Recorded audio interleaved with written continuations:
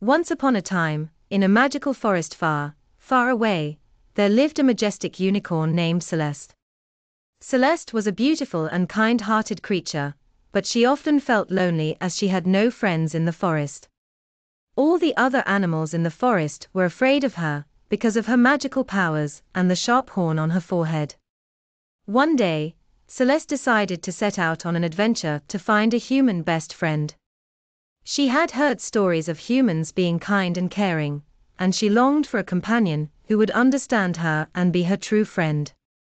Celeste journeyed through the enchanted forest, over hills and across streams, until she reached a human village.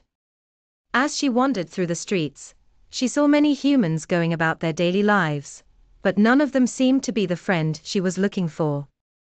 Feeling sad, Celeste was about to leave the village when she heard the sound of a child's laughter. Following the sound, she came upon a little girl named Summer playing in a nearby park. Summer was a bubbly and friendly child with a big smile on her face. As soon as Celeste saw her, she knew that she had found the perfect friend. She approached the little girl slowly, and to her delight, Summer was not afraid of her at all. The two became fast friends, and Celeste spent many happy hours playing with Summer in the park. They went on adventures together, explored the magical forest, and met many new friends along the way. Celeste was overjoyed to have found her human best friend in Summer.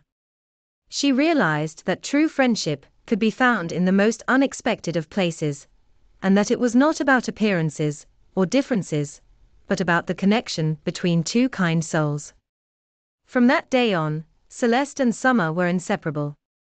They had many more adventures together, and Celeste knew that she had found a friend for life in the little girl who had welcomed her with open arms. And so, Celeste and Summer's friendship continued to grow, and the magical forest was filled with the sound of their laughter and joy for years to come.